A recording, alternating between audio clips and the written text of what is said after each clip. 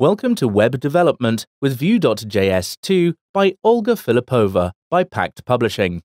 I am Alistair Owain and I will be the presenter for this course. Olga Filipova was born in the Ukraine, in Kiev. She grew up in a family of physicists, scientists and professors. She studied systems analysis at the National University of Ukraine's Kiev Polytechnic Institute.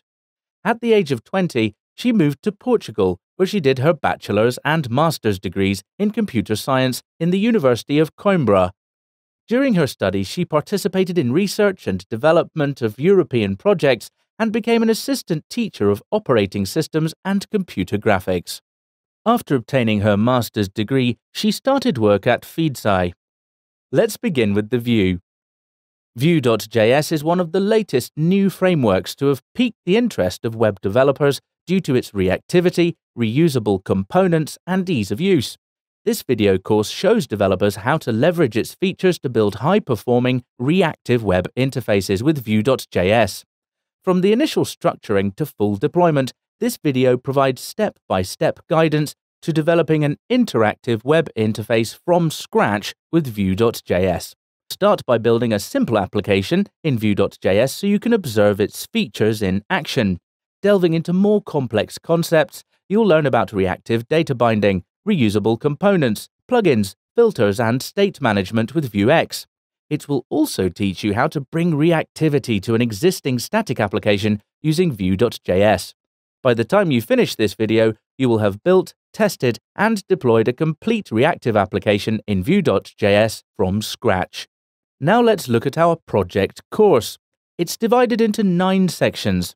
The first section, Going Shopping with Vue.js, contains an introduction to Vue.js.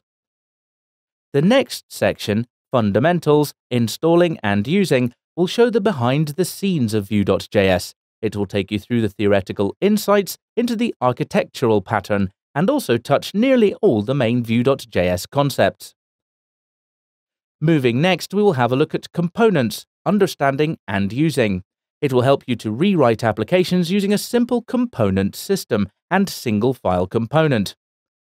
The fourth section, Reactivity, Binding Data to Your Application, covers detailed explanations of the usage of data binding mechanisms in Vue.js.